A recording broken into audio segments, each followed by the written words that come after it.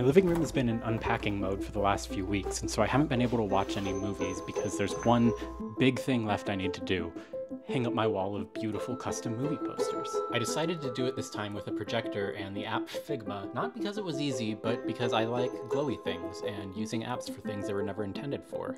It was super impractical, actually. I had to dig out all these cables and try to find mounting gear for the projector and everything, but whatever. I first designed these posters for me and my college roommate in like 2017 or 18. I've updated them a few times over the years as I've moved with like more movies or different designs, but the idea has always been to have a consistent set of movie posters of my favorite films that are constructed out of really big still images from the films and very simple graphics. I really dig the current iteration. So the key to doing this is to align the projector output up so accurately that what you draw on screen exactly matches the things out in the real world.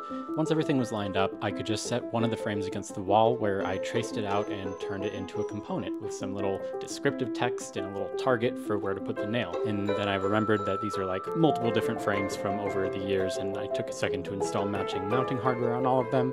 And then, yeah, I don't know what to tell you. I just nailed through the little target holes and hung it up, and it looked great. But hey, looks like I've got a lot of extra space now, so maybe it's time for some more movie posters.